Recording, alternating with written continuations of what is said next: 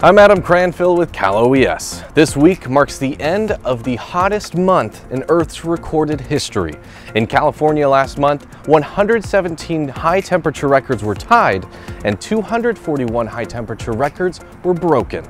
We'll experience another warming trend this weekend, so make sure you and your loved ones are prepared. If you have to be outside, drink plenty of water, only go out in the early mornings or evenings, and wear light, loose-fitting clothing.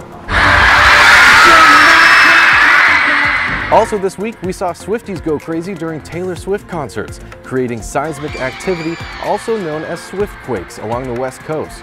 This is a fun reminder to sign up for alerts from California's Earthquake Early Warning Program.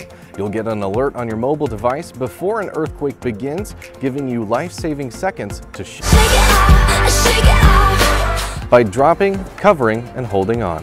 And as we head into August, students will be returning to school this month. This is a great opportunity to grab an extra backpack that you can use as a go bag in case of an emergency.